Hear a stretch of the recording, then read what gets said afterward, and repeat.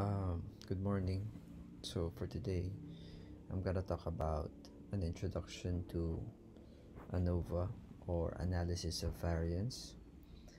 Specifically, in this presentation, I will talk about one-way analysis of variance. Um, More specifically, between subjects, one-way analysis of variance.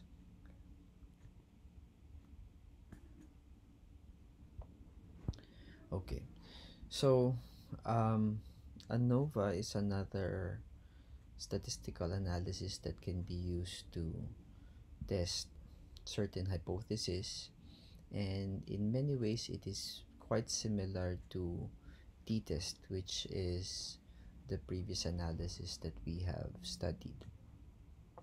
um, in particular, it is similar to t-test in the sense that ANOVA is also used to, particularly one-way ANOVA is also used when our dependent variable is, we only have one independent variable, that's one, and that such independent variable is also categorical, while our dependent variable is continuous. It is different compared to t-test, however, in the sense that t-test can only be used when your categorical dependent independent variable has two levels, such as if you want to compare males and females, if you want to compare high school students and college students. But what if your independent variable has two or more levels?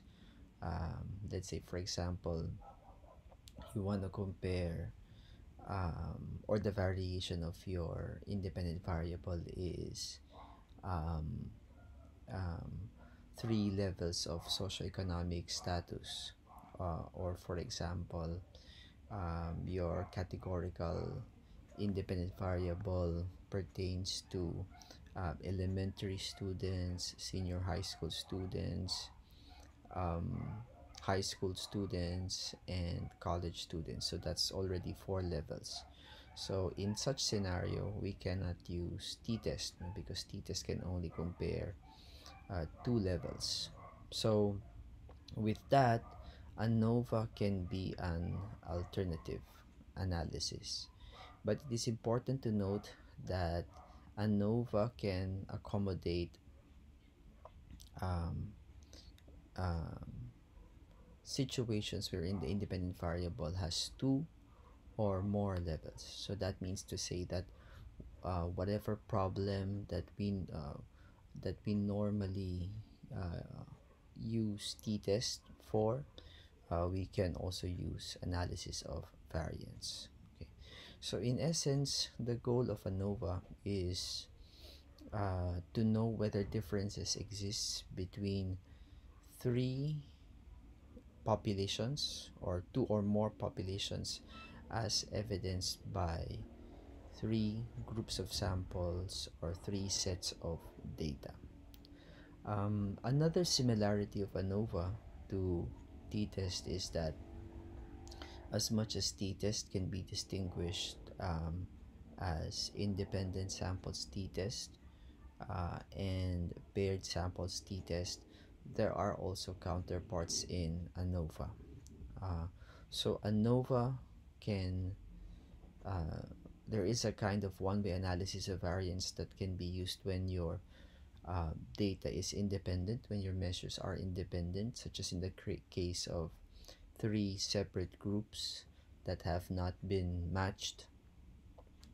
And there's also a kind of one-way analysis of variance that can be used when your data set is uh, matched, or when your data set come from the same sample, so repeated measures.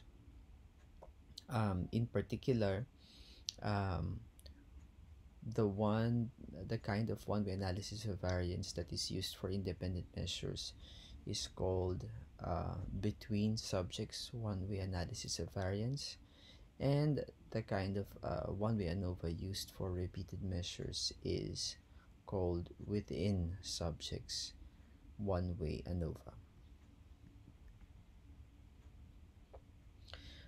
Aside from that, there are also other variations of analysis of variance. In fact, there are types of ANOVA that can be used when there is not only one but more than one independent variable or factor. By the way, in the context of analysis of variance, the independent variable is also sometimes referred to as factor. Um, so in t-test and in one-way analysis of variance, um, it's used when there's only one independent variable and one dependent variable. But there are also other types of ANOVAs that are used when, let's say, for example, there are two independent variables or multiple independent variables. And there are also types of ANOVAs that are used when there are multiple dependent variables. So here is an example of a situation wherein we have two independent variables. So factor 1, anxiety, has two levels, low anxiety and high anxiety. And factor 2 is having an audience, with audience, without audience. Those are the levels of factor 2. And in this case, we use what we call as two-way analysis of variance. But that is not something that we will focus for today. What we will talk about for today is one-way analysis of variance, particularly between subjects. Okay. So to understand one-way analysis of variance, particularly between subjects, we have this problem. So let me read. Suppose that a psychologist examines learning performance under three temperature conditions. So you can just imagine. I'm sure some of you have tried to learn something or study in different uh, uh, temperature conditions. Some of you have experienced studying in a very very cold room. Some of you have tried to study in a very very humid and hot room. And the question is, do you think these temperature conditions have an effect on how much we learn? And that is essentially what we want to know for this particular problem. We want to know if the unknown population of students who try to learn uh, in 50 degrees Fahrenheit, which is rather cold, in a 70-degree Fahrenheit room, which is normal room temperature, and 90 degrees uh, Fahrenheit room, which is rather warm. Will these populations differ in terms of their learning performance? Or will their learning performance be roughly the same, and will they be regarded as basically the same population when it comes to learning performance? And because these are unknown populations, what we can do to test this hypothesis or to test this idea is to collect three samples, and each sample will be subjected to one of these three conditions. Okay. So let's say, for example, this is are the three samples. So each sample has 5 participants. So for sample 1, They tried to learn the material. I've already converted this into Celsius. Um, um, in a room with a room temperature of 15 degrees Celsius. Sample 2, they tried to learn the material in a room with 24 degrees Celsius. And sample 3, they tried to learn the material in a room under rather warm 34 degrees Celsius. So these are the three samples that represent our three unknown populations. So the values here are the measures of their learning performance, and below are the averages. Okay, so the question now is, um, will their performance evidence that the unknown populations they represent differ in terms of their learning performance?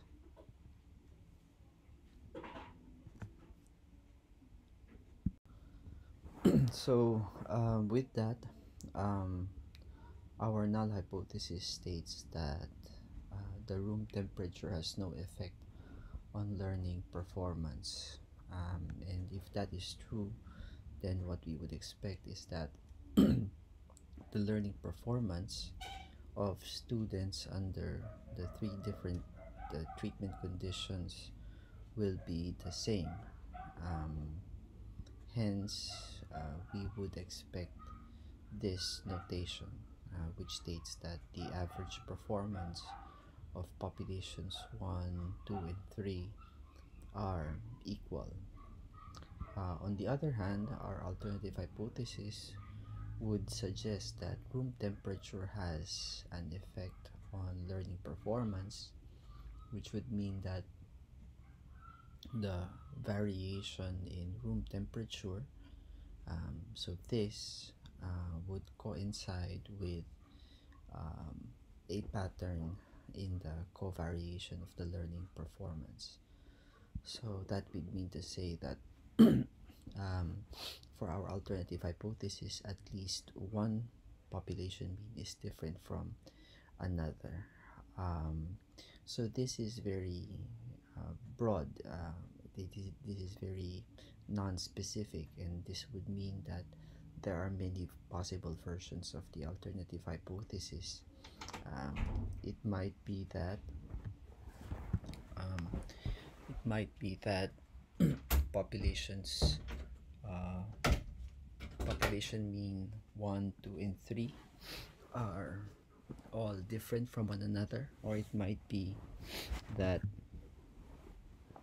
um, two populations are the same, two population means are the same, but one is different. Excuse me. Okay. So ANOVA, for ANOVA, what we are computing for is what we call as the F ratio. So in t-test, we are computing for the t value, which in essence is also a ratio.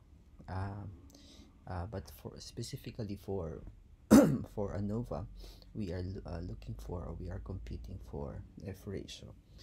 Now it's important to understand that I've said this before. Many of the statistics that we are computing, z, t, and in this case, F ratio, practically has the same structure. So for F ratio, and that structure would be the difference that we are observing, or the data that we are observing over the our expectations if the null hypothesis is true. So in this case, the F ratio is actually variance, and that's why it's called analysis of variance, because we're looking at variance, which is another way of saying differences. So variance between sample means, and that is what we are observing, Which would that be? So this one, the variation among 1, 4, and 1. So that is your variance between sample means divided by the amount of variance, or the amount of um, variance in the learning performance that we expect to happen by chance, or we also call this as error variance. Okay. All right. So it is now clear that when we talk about variance between sample means, we are looking at the differences among these means, the differences among 1, 4, and 1. So there is variation here. But what about the variation that we expect to happen by chance? How do we account for that? So let me further explain.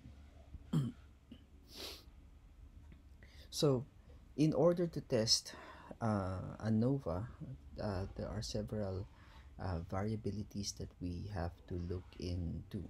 Okay. Um, the first one is the so-called total variability.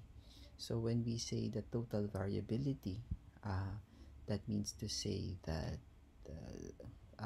that would refer to the variance among all of these values. Okay, and you can see that there is indeed variation, and that total variability can be split into several specific types of variability. Okay, total variability is comprised of one, between treatments variance, and which is that this is the between the variance here is refers to the between treatments variance, and the other one is the within treatments variance. Where can we find that? In each of the sample, or within the sample, you can see that the scores are varying as well, and the variation within each of the three samples account for the within treatments variance. So combined, those two types of variances account for the total variability.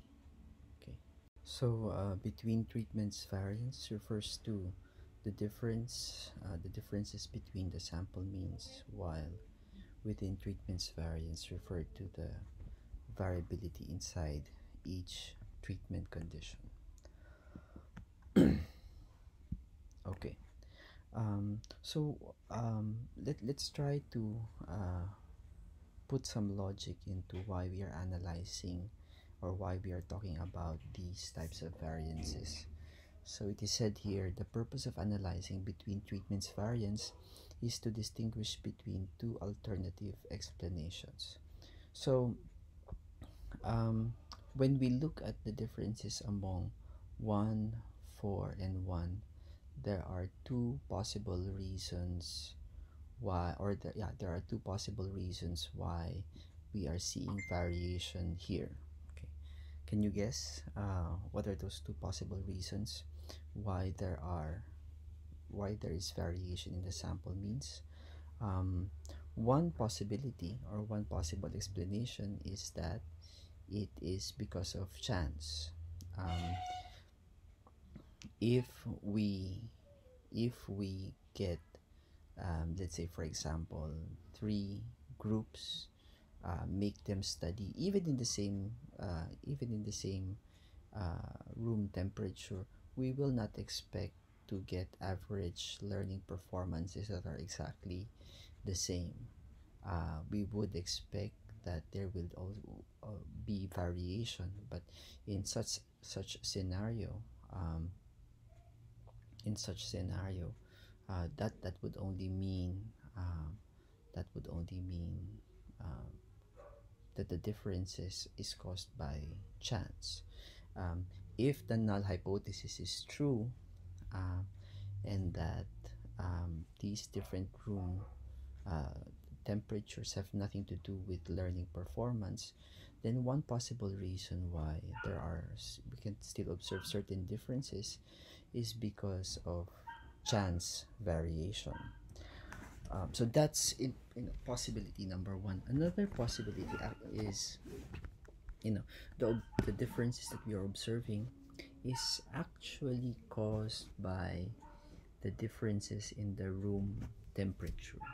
Okay, um, it's possible that these two groups are not performing as well as the 24 degrees Celsius condition, because you know these room temperatures are simply not conducive to learn. So another possibility of why we're seeing variation here is, because of the effect of the variation in our independent variable. So this is what I was talking about. So one, the differences between the treatments are significantly greater by chance alone. That means to say that the difference have been caused by the variation in the treatment effects, or um, the difference, by default, the differences between the treatments are simply due to chance. Okay. Um, so there we have it. Between treatments, variance have two possible reasons. By default, we would expect chance differences, and another possibility on top of chance differences is the variation that we're seeing is because of the effect of the variation in the treatment conditions. So that would account for our numerator, which is the variance between sample means. Okay. Now, what about variance expected by chance? How do we account for that? Um, the within treatments variance uh, basically is the variability inside the treatment condition. Um, and that in itself is the measure of chance differences. How do we uh, measure the variation because of chance? We compute for variance within treatments. So you will notice that in this particular sample, the scores are different. There is variation, even if they were subjected to the same condition. And why is that so? Well, there are many unaccounted factors that are unaccounted for, but in summary, all of them are simply because of random fluctuation. It might happen randomly that this particular individual is not feeling well. It might happen at random that this particular individual is quite familiar with the material. So whatever variation that we are seeing within uh, is caused by factors that we have not necessarily accounted for, and factors that are happening at a fluctuating random manner. So whatever you're seeing here, the variation here, the variation here, they differ despite being subjected to the same condition. uh, we refer to that kind of variation as variation caused by chance. Okay, so there you have it. um, um, and so um, what do we uh, and so the F ratio is, if we break it down, um, the between treatments variance is possibly well, by default, part of it is variation due to chance, and possibly on top of that, that variation might also be caused by the treatment effect. On the other hand, the variance within the treatments, for sure, is only caused um, with by chance variation. So how do we know if there are really treatment effects? What we would expect if treatment effects really do exist is that this value would be greater than this value. If the treatment effect is 0, then we would expect that this value is the same as this value, and hence we would expect, if we divide the same values, we would expect the value to be 1 or nearly 1, right? um, so that is something that we would expect if the treatment effect is 0, if this treatment effect is not present. But if this is present, then we don't expect a value of 1. We actually expect a value greater than 1. Okay.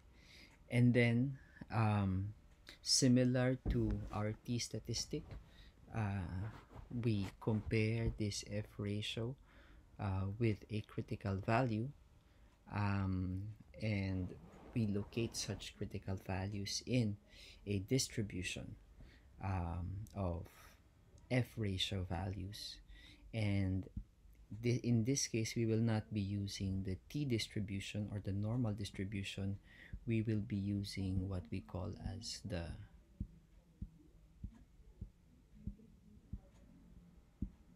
F distribution.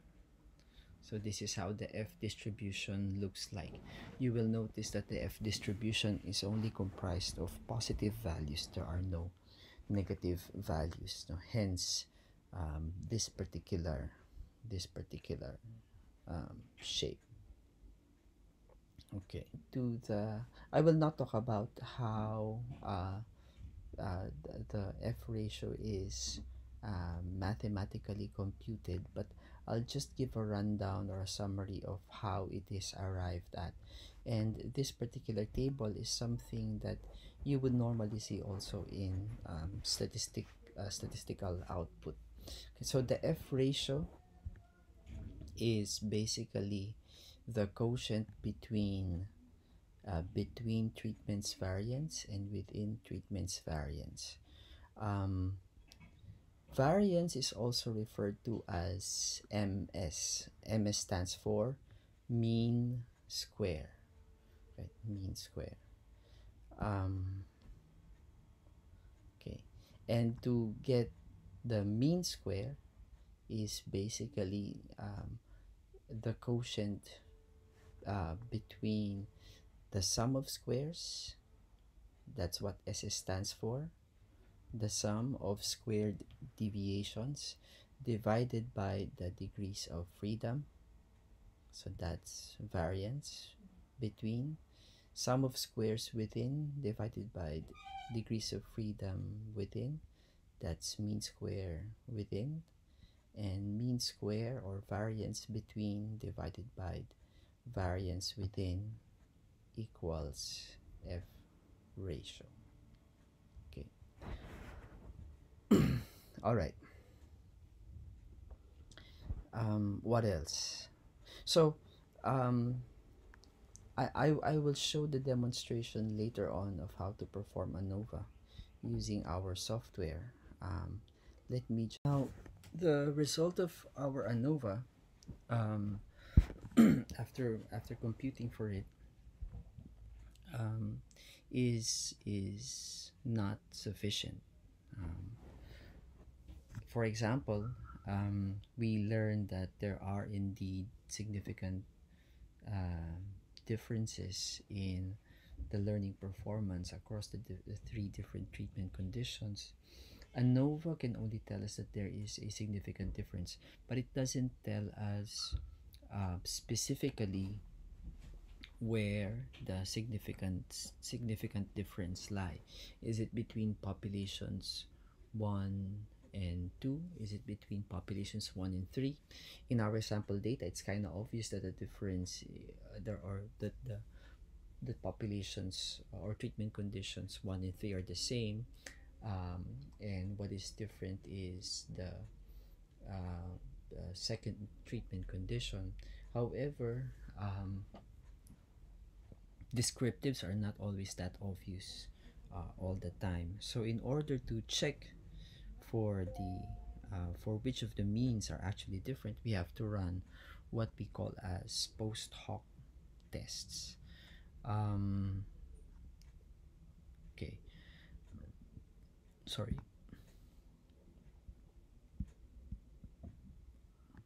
So there are well, at least in most textbooks would talk about um, two particular post hoc tests. One is the Tukey's honestly significant difference, which is especially used when you have equal sample sizes, and well, otherwise, if your sample sizes are not equal, another suggested post hoc test that looks into which of the means are actually different is the so-called Shefei test. Okay. All right. So the short lecture ends here, and I will supplement uh, this lecture with a demonstration which I will post soon.